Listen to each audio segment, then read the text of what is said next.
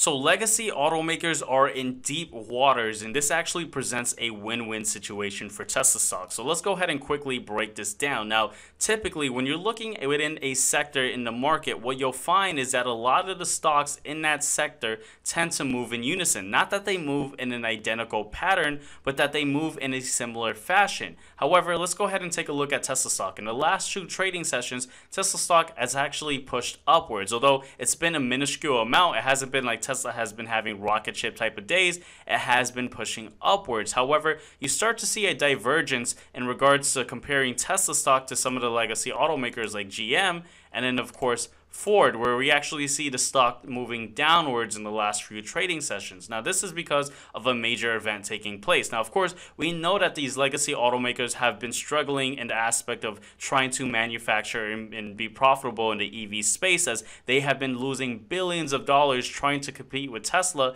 and luckily have been being saved by their ICE vehicles. What we're seeing is a completely different situation take place. So let's go ahead and talk about it, right? So right now, we have a situation where the UAW, which is the United Auto Workers, which is a labor union that represents workers in the automotive industry, their contracts recently expired. In fact, let's go ahead and show you guys this article, where right here it says contracts between the large union workers and the big three automakers are set to expire tonight. If the negotiating parties can't reach a new deal before midnight, a strike will likely take place. Now that means trouble for Ford and General Motors, and this is likely pushing those stocks downwards as a result. Now here's the thing, guys, if these legacy automakers actually have their workers go on strike, well, that's going to be an issue as far as production. Now, we know that they do have some inventory, right? So it's not like it's drastically going to make the company just fall down and not be able to produce new vehicles. They do have some inventory, but that's not necessarily good news if their workers go on strike. Now, the other issue is if they do strike a deal, well, that's just another issue that we have to pay attention to. For example, let's go ahead and talk about this right over here. We recently saw that Ford CEO says that the UAW proposal could force bankruptcy. So let's go ahead and scroll down. So Reuters said today that Ford CEO Jim Farley said today on Thursday that the United Auto Worker Union proposal to hike wages by 40% and cut work weeks and add new pension benefits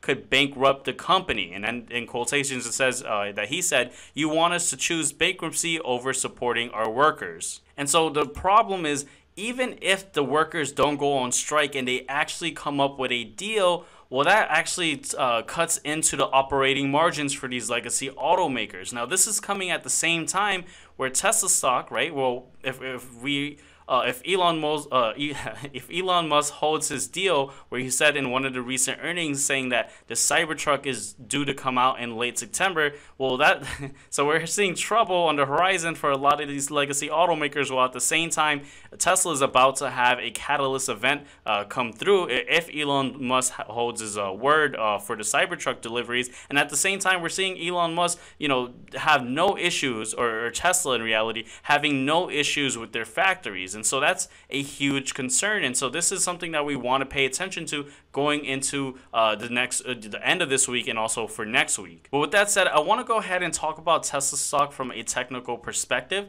But before we actually look at Tesla from a technical perspective, and I want to break it down both from the perspective of an investor and a short-term trader, I want to highlight one of the trade ideas that we called out in today's private group, in the Push and Profit private group, in our daily briefing, where I said today I'm looking at Microsoft and I'm looking to go long on shares, or getting the 340 calls once the price is below $336.70. So if we take a look at Microsoft today, this was an excellent call out, as once we saw Microsoft pretty much sell off in the beginning of today's trading session, we saw it all the way go down to $336.67, nearly to the penny of where I called it out in the Push and Profit private group, and pretty much run upwards. So it was an excellent trade idea. And so if you guys want to have access to my daily briefings as well as my daily trade ideas, make sure to check out the first link in the description below to check out the Push and Profit private group, and you'll have access to our program as well, where you have access to our video lesson library and a ton of other benefits as well. But I just wanted to highlight a great trade that we had for today, as even when the markets do move flat, sometimes there are opportunities presented. Now, let's go ahead and really just switch back to Tesla and really talk about Tesla from a couple of perspectives. So one of the things that we're seeing is Tesla is edging up higher closer to this area right over here. Now, this is a significant area. Why? Well, on this channel for a while now, I've said that this is a major descending trend line that we've seen for Tesla. Just looking at it from a technical perspective, where we've seen Tesla get rejected at that area a multitude of different times. 1, 2, 3.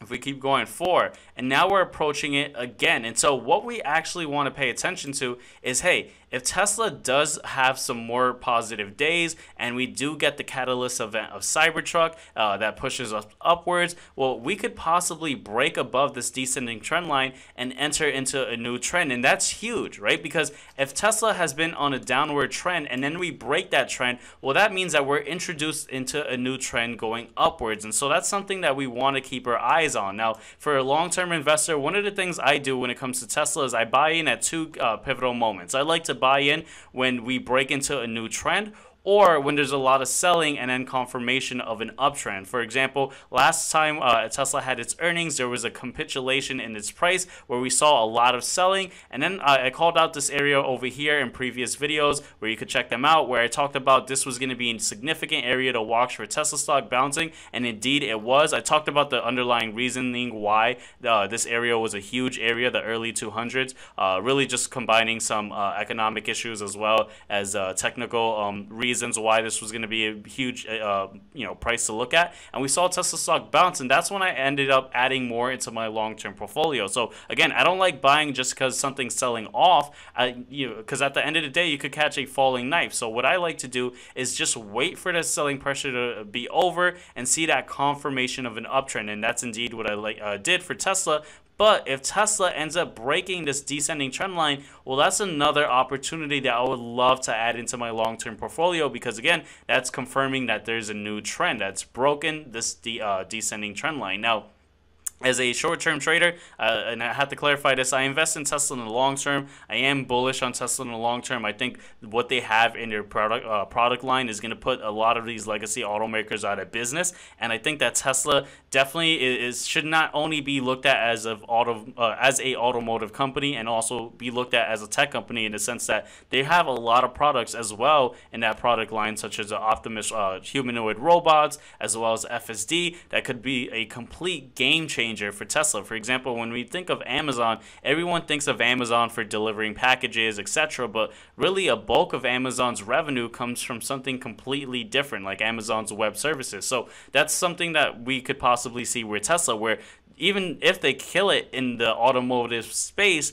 they still have a lot more going for them when we're just talking about services that they could license, right? And then, of course, the Tesla Optimus robots. And so that's why I'm bullish on Tesla in the long term. But as far as Tesla in the short term, one of the things that we want to pay attention to is what happens as we get closer over here. And guess what? One of the major events taking place soon is on September 20th, which is just about a week, less than a week from now, where we're going to have the Federal Reserve make the decision on monetary policy, on whether they should hike, pause, or cut rates. Now, the futures markets are predicting, and I actually said this about almost a month ago, even way before the future market started pricing this in, but I've said that it's most likely that the Feds are going to pause in the September meeting, and that's going to be seen as a bullish catalyst for Tesla, right? And so that's something we absolutely want to pay attention to, what's going on with monetary policy, because of course that could cause a huge spring in the overall market going upwards. And then the next thing that we want to pay attention to with Tesla is really just looking at the fundamentals. For example, next month we're going to be getting the delivery numbers for Tesla, which is going to be an indication for how they're going to be doing for Q3. So definitely a lot of interesting things happening, not only for Tesla, but seeing what's happening with these legacy automakers. But I want to keep this video very short, sweet, and concise, and you guys let me know in the comment section below, what are your thoughts on these legacy automakers? Will they survive in the long run, or will they actually die off? Again, I believe that they won't do too well going into 2024, 2025, and 2026, but at the end of the day, only time will tell. But there's definitely a lot that's going on with Tesla, and I want us to really pay attention to this area over here. But again, I want to keep this video very short, sweet, and concise. Make sure to check out the link in the comment section below. I'm going to pin a comment so you guys can check out my free weekly market pulse insights, where every single week I talk about what we should be paying attention to in regards to the overall market. And again, it's completely free. So check that out, and I'll see you guys on this next video right over here. Take care, guys.